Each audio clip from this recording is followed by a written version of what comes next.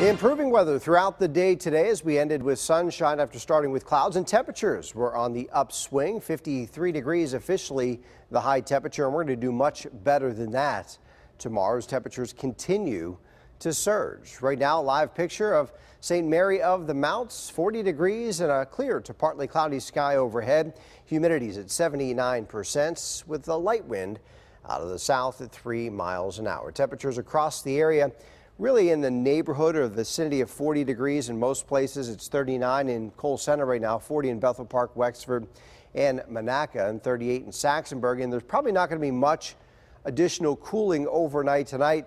We may shave another degree or two off of these numbers, but we've pretty much bottomed out where we're going to for the overnight period. You can see at 8 o'clock tomorrow morning, temperatures pretty similar to where they're sitting right now.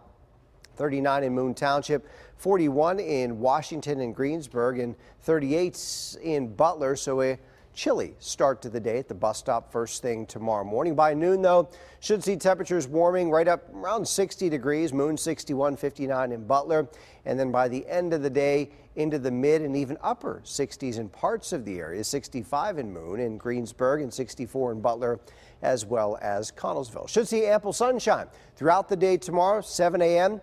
Sunshine right through the afternoon. Maybe a few high clouds could drift in, but overall a real fine afternoon. And then clouds will start to increase across the area late tomorrow night after midnight, and shortly thereafter we'll see the leading edge of some moisture approaching the area on Saturday. This is 7 a.m.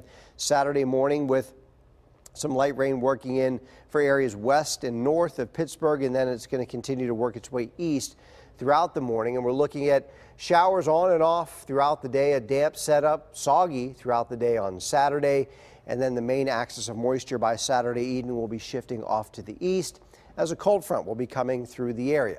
Right now, high pressure is the dominant weather feature, and as it works its way off to the east, you can see some of that moisture beginning to work in here just ahead of that boundary, which is going to swing through again Saturday evening, Saturday night, with some cooler air then filtering in behind for the second half of the weekend. So if you have weekend plans, Saturday not a great day to be at the pumpkin patch. Sunday slightly better, it will be chillier, but it won't be as rainy as it will be on Saturday. Partly cloudy and chilly tonight, 39 the low temperature. Tomorrow the high 66 degrees, mostly sunny, some neighborhoods maybe even a degree or two warmer than that. If you're headed to a Friday night high school football game, 62 when the games start with mainly clear skies, maybe a few more clouds toward the end of the game as temperatures will then cool into the mid-50s, but a very delightful evening for all of the games. Then on Saturday, showers likely, 57. That'll be a morning high temperature.